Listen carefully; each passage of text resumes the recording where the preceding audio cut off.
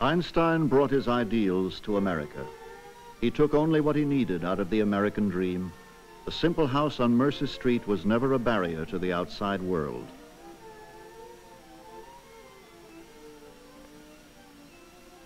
Over the years, the public somehow accepted two Einsteins.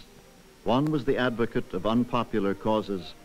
The other, here offered the presidency of Israel, the most famous living scientist.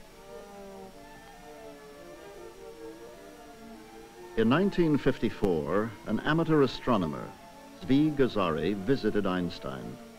His 9-year-old son made these home movies. Einstein told him this story.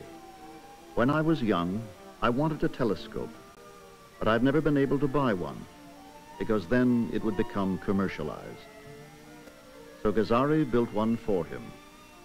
Einstein admired Gazari because he could not himself build one with his own hands. Yet on his work was built theories of the universe.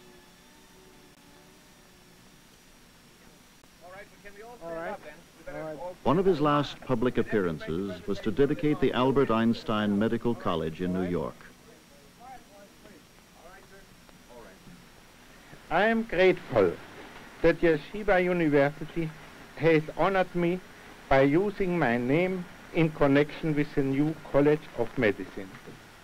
There is a shortage of physicians in this country, and there are many young people able and eager to study medicine who, under present circumstances, are deprived of the opportunity to do so. Shortly before, his old friend from the Bern days, Besso, had died.